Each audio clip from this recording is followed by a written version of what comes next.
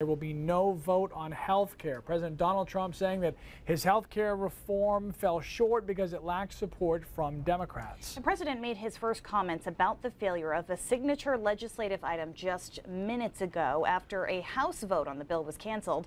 Trump told reporters, quote, "We were very close."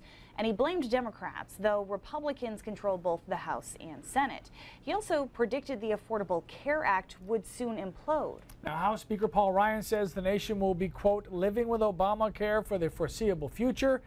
Representative Shelley Pingree posted this message on Twitter right after the bill was pulled. They don't have the votes for this bill. This is a win for the American public. This is a win for all the people who showed up at rallies, who made those phone calls, who are gutsy enough to tell their personal stories and say, you can't do this with our health care. You can't just take it away or put some sham plan on the table and give people big tax breaks and tell us that's good enough. We reached out to Republican Bruce Poliquin for his reaction. So far, no response, and obviously much more coming up on this on News Center at 5:30.